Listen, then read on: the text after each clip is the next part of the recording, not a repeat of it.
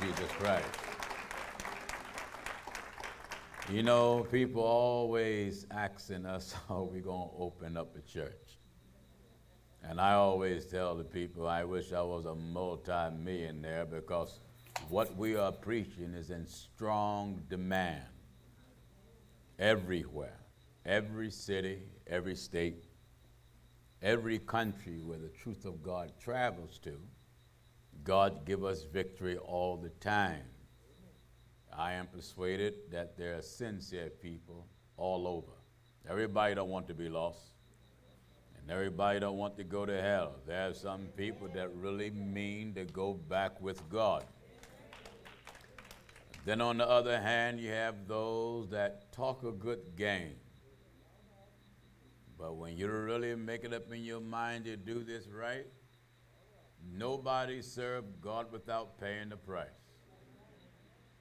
And you're going to have to give up something. And please don't be surprised what that thing may be. It may be the closest thing to you. Maybe someone that you knew all your life. Maybe that job that you have that's giving you $1 million a year, especially when the income that you're making contradicts what's written.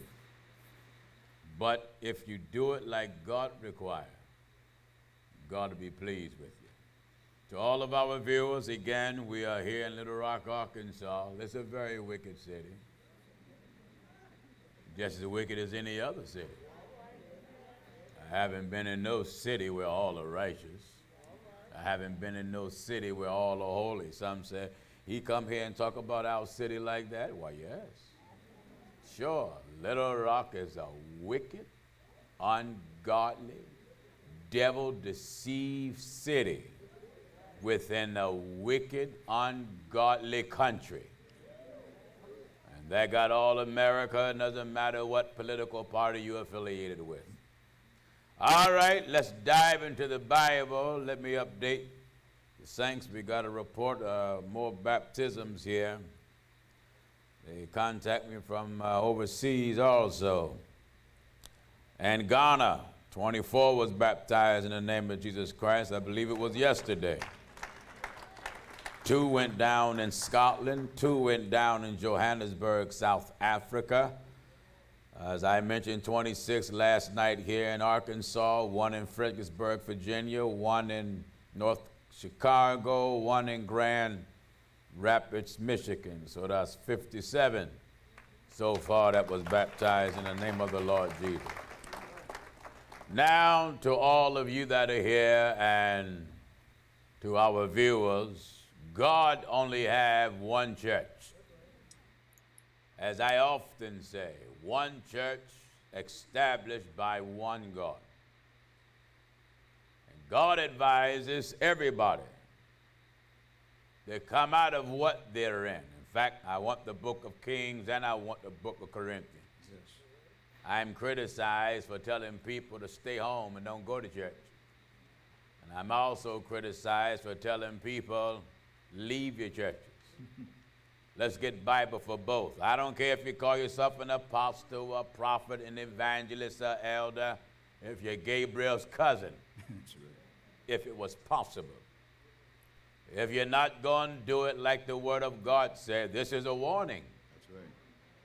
Holiness is the last day's warning for the correction of man. You know, in the days of Noah, Noah preached a message that was unusual to them that heard it. They wasn't used to rain, but it didn't stop him from telling the people what God says. It was going to rain. Their hard-headedness, their stubbornness, their rebelliousness did not stop God's word from coming to pass. It rained just like God said it did. And if there was any preachers that was unrighteous in Noah's day, they drowned just like everybody else. So the world is having a big time, a big religious party. And the devil has set up so many religions until many people say, well, Pastor Jennings, I don't know what's right. I tell them, God is right. And if you follow what God say, it'll get you right and keep you right. Give me the book of Kings first. 1 Kings chapter 22, we'll start reading in verse 16. I want to show you why I tell everybody, go home. That's right. Go home. Stop wasting your time and your energy going to your churches out of routine every Saturday, every Sunday, just burning up gas and wearing out shoe leather. For what? To be lost. Right. Let us remember that the breath that is in our nostrils is equal to someone that leases a house. When your lease is up, you got to get gone. When God called your spirit in and your body now is vacant of breath, it's time for you to go out of here, pushed out of time into eternity. Holiness is designed to take you out of everything that will keep you out of the kingdom of God and then connect you with God, that you may be one with Him. And when you are one with Him, you know what that's going to bring? That's going to cause ties to be severed. Glory take God with many others. I came up in false church. Yes, I did. I came up in so-called apostolic church. And they believe in the baptism in the name of Jesus Christ. They believe in the Holy Ghost speaking in tongues. They believe it was one God. Didn't believe in no women preachers. In other words, they had the meat, the vegetables, and the carbs and whatnot.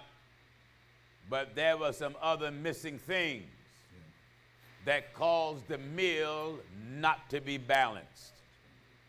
You know, when you truly want to eat right, you want a balanced meal. If you want to get into the kingdom of God, you want a balanced message. A message that give all the elements of your being correction, modification, cause you to make adjustments and readjustments. But religion today, oh my Lord. You know, if God haven't saved me now, if I wasn't saved now and looked at religion and didn't know the truth, I wouldn't want to be saved. I say if I didn't know the truth. Right. Because religion don't have nothing to offer me but hell. That's right. Now you know that's backward. Religion's supposed to be able to offer you God, God's word, salvation, protection, deliverance. I should not be on my way to hell because I'm religious. That's right. Religion's supposed to come rescue me from the evil. Thank God that the devil have. But the devil have used religion to damn thousands. Oh, yes. How does he do it? By misusing the name of Jesus Christ. That's right. Notice the book of Kings here. 1 Kings 22, we'll start at verse 16. I want to take my time and soak you. Mm-hmm. You can shout next year.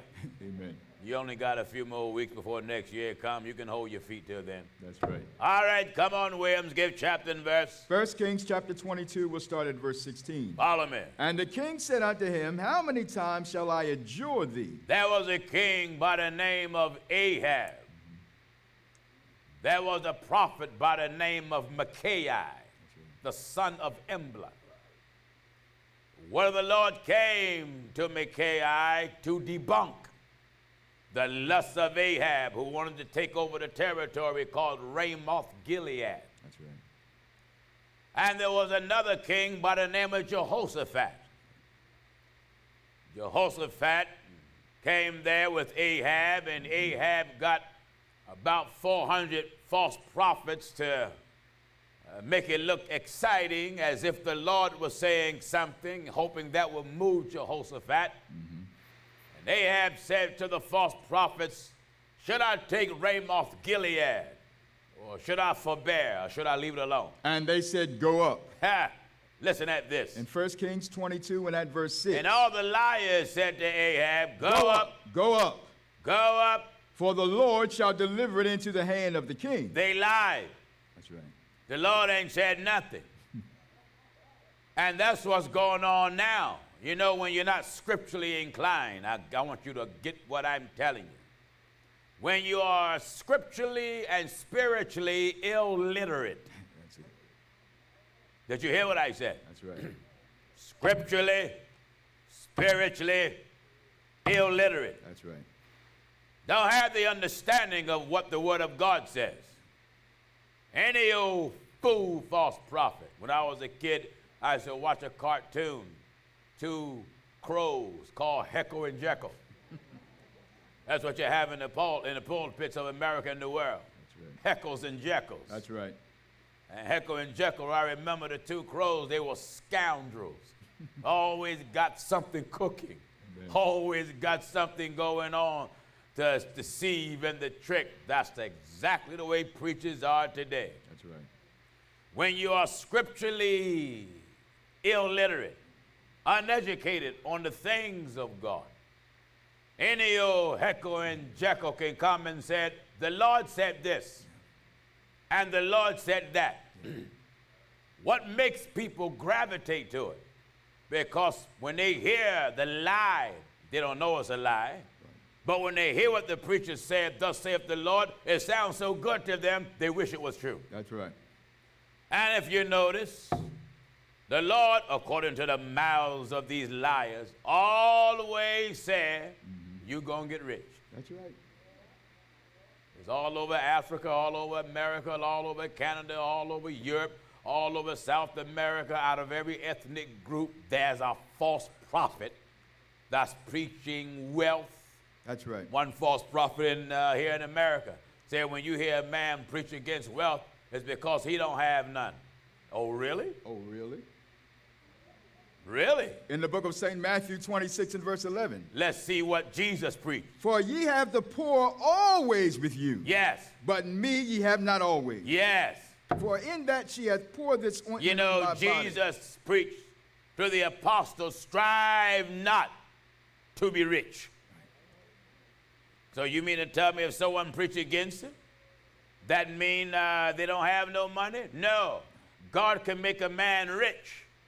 But when God make a man rich, because his heart is so sanctified, he's still going to preach it in keeping with God's word. Labor not to be rich. Listen at this in the prophets. Proverbs chapter 23 and verse 4. Look at Brother Solomon. Here's a rich man preaching it. That's right. A rich man preaching. Hear me? That's right. A rich man. These old false prophets say if a man preaches against riches, it's because he's not. That's a lie. Amen. Solomon was rich and didn't ask for it. That's right. God made him rich. That's right. I mean with land and houses and wealth. But he still died a fool. Proverbs chapter 23 and verse 4. Oh, and said Solomon died a fool? Yes. Yes, he did.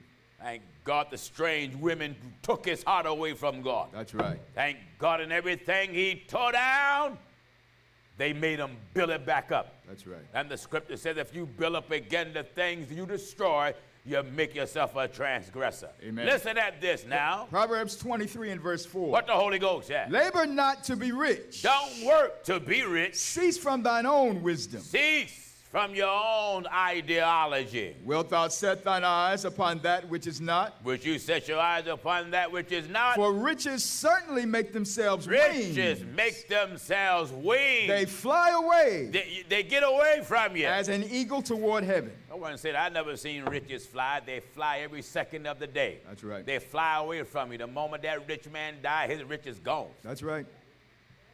That's right. Are you getting what I'm telling you? Amen. All right, let's go back to the book of Kings now. Back in 1 Kings 22 and we're at verse 6. Listen. Shall I go against Ramoth? Shall I go against Ramoth I Gilead? go against Ramoth Gilead, or shall I leave it alone? And they said, go up. And that's what the preachers are telling them. Yeah. The Lord says, go up, the Lord will give it to you. And Jehoshaphat said, is there not a prophet of the Lord besides? It's good to have someone in the group That's right. that know the sound of God. That's right.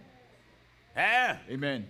Jehoshaphat knew God's sound. That's right. And he knew what Ahab was throwing down. That didn't sound right. Amen. That didn't sound like something God would say. Is there viewers and held bound watchers. You mean to tell me all this religious trash that is circulating around the world, you're not scripturally educated to be able to decipher, to differentiate the sound of God from the sound of the devil? That's right. The sound of God is wrapped 100% in Scripture. That's right. I don't care nothing about how loud a man scream and shake the microphone and walk across the chairs until he trip up and fell. That don't mean nothing. No. He can yell like James Brown and moonwalk like Dead Jackson. That's right. That don't mean nothing. No. Come on back to Bible. Amen. This is why we labor to teach you what's written. You know, if you learn what's written, that fortify you against every false prophet under the sun. That's right. Huh? It fortifies you. That's when God starts opening up my understanding that I might understand the scripture to what was written. I noticed I became fortified. That's right. And then when I would knock on the door of my fake bishop and ask him questions out the Bible. This is after he preached a lie. You see, I'll wait till he preached a lie first. Amen. I was reading for the preacher in the church I came out of. They didn't have no reader. He would give out about 30 or 40 scriptures and have the whole congregation reading for them. That's right. And I went to him and said, well, why don't you let me read? You ain't got to give out no scripture. I said, I pick up the scripture without you even calling for it. So as a young boy, I was reading for the preacher. Williams, he was still out there with 3 gods. Amen. And the wilderness of confusion, and the orbit of confusion. Out there with 3 gods, not knowing whence he comes. But I was reading for the preacher, and every time he would preach a lie, I would read the truth. And then he'd preach a lie, I'd come back and read the truth. He'd preach a lie and come back and read the truth, and it frustrated him so bad, he said, then don't you read nothing else for me. That's right. Don't read nothing else for me no more. Amen. Now, brothers and sisters, it's good to have the Bible, but holiness challenges your belief that you claim to have in the Bible. That's right. I don't care how much you carry the Bible. I don't care how holy and sanctified you claim you are. Holiness challenge your so-called scriptural belief. Now, in the days of Micaiah, and when Ahab lied, the prophets lied and said, the Lord said, go up and prosper. Micaiah challenged it. That's right. And God dealt with Micaiah. Then the word of the Lord came to Micaiah and said, I saw all Israel scattered upon the hills. Listen at this. 1 Kings 22 and verse 17. I saw all Israel. All Israel. Scattered upon the hills. Scattered, thank God, on the hill. As sheep that have not a shepherd. That's the problem. That's it. The people now, they're scattered everywhere. Scattered. Why? As sheep that have not a shepherd. Followers that don't have no preacher. And the Lord said, what did the Lord tell the people like that? These have no master. They don't have no teacher. They don't have no ruler. As a result, what should they do, Williams? Let them return every man to his house in peace. Go home. That's right. That's right. You see, it's written there. Let them return every man. It didn't say return to your church. No. Go home. Let them return every man to his house in your peace. hard-headed, stubborn things out there. Amen. Go home. Go home. Amen. Many of you watching now, you got one leg in your pants, about to pull up the other to go to church. Don't do that. That's right. Take your suspenders off and take off your belt and hang it back up. Put your jammies back on. Let them return every man to his house in peace. Amen. Stay away from the churches that teach you there's 3 distinct persons in the Godhead. That's right. Stay away from the churches that teach you there are 2 gods in heaven. Amen.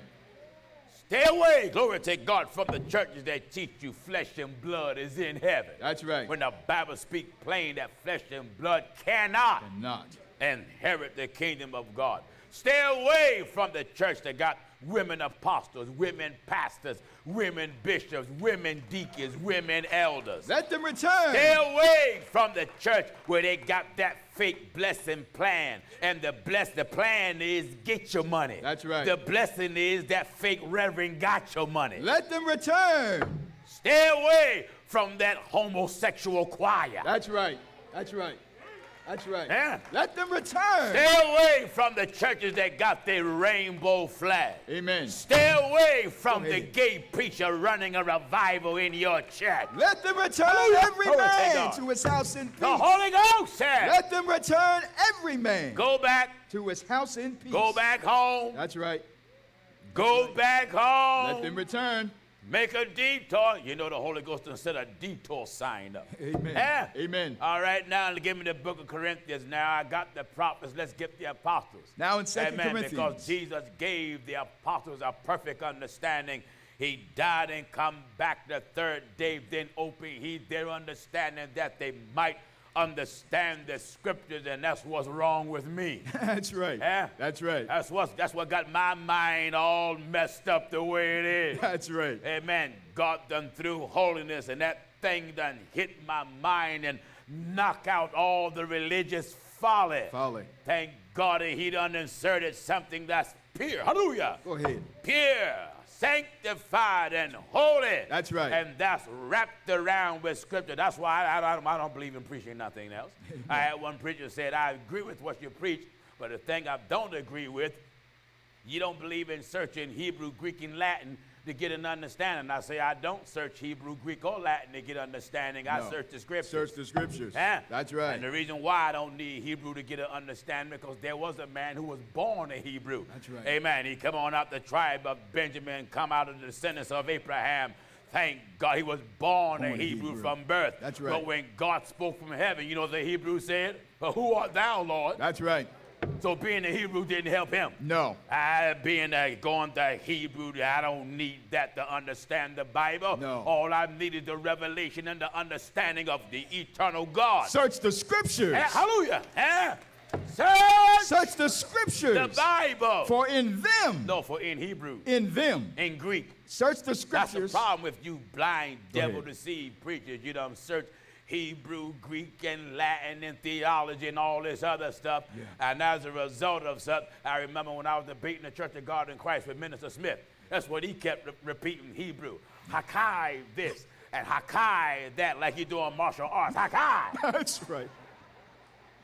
Yeah? That's right. And as a result of his Hebrew search, what did he come up with? 3 persons in the Godhead. That's right. That's what searching Hebrew does. Amen. But yet the Hebrews was told in the Bible, hear Israel. Yeah. The Lord our God is one. That's right. That's what the Hebrews was told. That's right. Are you getting what I'm telling you? Search the scriptures. Search, hallelujah. The scriptures. Search what's written here. For in them. Ye think ye have eternal life. You think you have eternal life. You think you have it, for they are they which testify of me. What did the Apostle Paul tell them in Corinth now? Now in 2 Corinthians chapter 6 and verse 17. All right, you that's going to your false church after the word tell you go home. That's right. You're being hard-headed. Yes. And now being that you're still going to your false church, I want to reinforce it. 2 Corinthians. You won't go home like the Bible said. That's right. So I want to reinforce it. That's 2 right. Corinthians chapter 6 and verse 17. Chapter 6, begin at verse 17. Wherefore come out from What among agreement? them. First, let's get what agreement. At verse 16. Let's back up. Let's see what it says at verse 15. At verse 15. All right, John. And what concord hath Christ with Belial? Verse 14. 14. Be ye not unequally yoked together with unbelievers. Wait a minute. Amen. Amen. Don't be unequally yoked. Yoked together with unbelievers. Be ye How not. is it you a believer of Scripture? Yeah. And so close with them that don't believe the Scripture? That's right. That's right. Yeah. That's right. I don't care if it's mother, son, daughter, brother, husband, wife. When the Word of God come in, Oh, it's going to be some friction. Yes, it will be. Huh? That's right. I believe the scripture talk about he's going to set at variance. Think not that I am come to send peace on earth. Look at what Jesus said. In the book of St. Matthew, chapter 10 and verse 34. Think not. That I am come to send peace on earth. Jesus said, don't you think this way. I came not to send I peace didn't but come a to bring sword. peace but a sword. For I am come to set a man at variance Glory to God. I come to set a man opposite. against his father. Wait a minute. What? For I am come to set a man That's at what variance. holiness does. That's right. That's what folks write me. This man talk about my father and all that. That's right. That's right. I let you know your daddy's of the devil. Your granddaddy's of the devil. Your grandma, your great-great-grandma. That's right. Your mama, I tell you about your own mama. Amen. Right. Talk about your wife and your husband. Right. That's right. Your children. Why do I do it? Amen. Because the Holy Ghost spoke in For here. I am come to set a man at variance against his There ain't father. nobody family, including mine, That's right. above what's written here. That's right. When God sent a man, Hallelujah. he don't send him to run hand in hand with the world. No, Thank no. God he sent him against the world. That's right. Against the governments of the world. That's right. Democrats, Republicans, and liberals, and everybody. That's right. Amen. This is what God does to them. Think not that I am come to send peace on Think earth. not. Amen. Think that let you know these men out here, God didn't send them. They are peace preachers. That's right. Huh? That's right. They don't want to offend nobody. Nobody. That's why they all get up and talk about love and That's right. love and love. Yeah, I believe God is love. God also hates. That's right. So I say, I don't want a God that hate. Well, you got him, buddy. Got him. He said, Jacob I love and Esau I hate. That's right. He does both. Both. All right, what did he say? Think not that I am come to send peace on earth. I didn't come to send peace. I came not to send peace, but a sword. What is it? For I am come to set a God man said, at variance I come against to his set father. a man at variance. Against his father. You know, when you stand for holiness, you're going to end up being against the way your father lived. That's right. If your father still want to drink and gamble and smoke and lie and all of a sudden want to bring his second wife in the house after you come into the knowledge of the truth, That's now right. you're at odds with him. That's right. Well, son, I raised you. Don't disrespect me. Pop, I'm not disrespecting you, but I got a new life now. That's right. Huh? That's right. Amen. I got a new life now. You may be my earthly father, but I got to obey the heavenly Father, which is above my earthly father. For I am come to set a man at variance. It doesn't matter if your father is your bishop, your father is your pastor. Amen. If you believe what the word of God said, then brother, you're going to be at variance. If your father still wants to hold women preachers, you got to take what the word of God say and throw it in your father's face. That's right. If father said, I'm your father, but the heavenly father said, For I am come to set a man at variance Hallelujah. against his father. ah, Amen. I am come. To set a man at variance against his If father. you're scared to go up against your father, Hallelujah. scared to go up against your brother, scared to go up against your wife, scared to go up against your cousin, scared to go up against the governments of the world, That's right. you're not of God. That's right. Eh? For I am It come- doesn't matter what type of punishment they afflict on you, That's you right. will take the punishment gladly and do God will. That's right. Eh? For I am come to set a man at Well, variance hallelujah. against his I father. know this from experience. Amen. Thank God for taking a stand for this Hallelujah. truth. I done had contracts put out on me. Yeah. We just received threats a few weeks ago, daring us to come in San Antonio, Texas. We sent ministers down there to baptize, and then some strange group called the hotel and said that them old folk down there with the truth of God, we're going to protest. If they come in San Antonio, Texas, my minister called me. He said, well, what should we do? I said, go. That's right. Glory to God, I don't care if they build a bonfire. That's right. Go, I said. That's right. Glory to God, I wasn't scheduled to go in San Antonio, but I got over the air after they threw that threat out. It made me feel good. I put a dance in my step and a hallelujah in my mouth. I said, San Antonio coming down there in January. That's right. And I want to level the whole city. That's right. And do it. Glory to God Hallelujah. with God's eternal word. Think not. Hallelujah. Think not. Think That not. I am come to send Hallelujah. peace on earth. God, don't think I come to send peace. I came not to send peace, I but a didn't come sword. to play with you. For I am come to set a man at variance against his father, That's against your father. and the daughter against her mother. Wait a minute. When the daughter repent Amen. and go down in the water, Yeah. in the name of Jesus Christ, receive the baptism of the Holy Ghost. Oh, yes. She no longer agree with her mother wearing pants. That's right. No longer agree, amen, with her mother wearing wigs. No longer agree with the makeup kit. She don't right. go to the club with her mother no more. Amen. Huh? Amen. Why? What happened? And the daughter against her mother. He said at variance. For I am come the to daughter set- here against the mother. They at variance now. Amen. So then the mother take it as disrespect. I remember when God was molding me and shaping me, thank God, as a young man in my teens and was opening up my understanding. Bless God, my mother thought I couldn't stand her because everything she was doing, God made me preach against it. Right. God, she had a silver fox shawl, and the Holy Ghost had me barking about modest apparel. Right. She had gold all in her mouth, and the Bible moving me to preach against the wearing of gold. Right. She had a wedding band on that her husband, which is my father, gave her. Yeah. Thank God I told her, you keep it. Doesn't matter if daddy gave it to you, to hell you're going. That's right. My mother pulled me to the side and said one day, she said, son, why you hate me? I said, I don't hate you, I love you, but I got to do what God say do. That's right. And if you don't obey the Bible, mama, yeah, you're going to hell. That's she right. looked, she ran down the hallway of the house and ran to my father's room in his office and said, Ernest, did you hear what Nicky said? He said, yeah, I heard him. And if you don't do it, you are going to hell. Huh? Amen. Glory to God, she couldn't get help from neither source. Amen. Everybody got to come back and do this on God's terms. That's right. I don't care how cute you think you are, if you think you're God's gift to all humanity. That's right. Brother, if you think you're God's gift to all women of the earth, you got to come back and do it like the Bible said. Right. How much money you got don't make you a man. How many babies you make don't make you a man. It doesn't matter who you are, where you come from, how wealthy the size church organization you have, how large or how long you've been a bishop.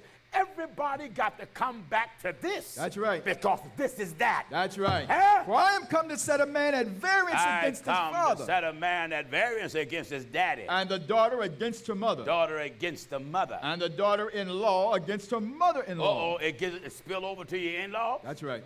It spill over into your in-law? And the daughter-in-law against her mother-in-law. You know, sometimes the in-laws love you before you got saved. Yeah. Amen. Two sinners got married. Her sinner daughter and marrying a sinner son. The next thing you know, they both repent and go down in water. In the name of Jesus Christ, we see if the Holy Ghost now or the son do it first. Right.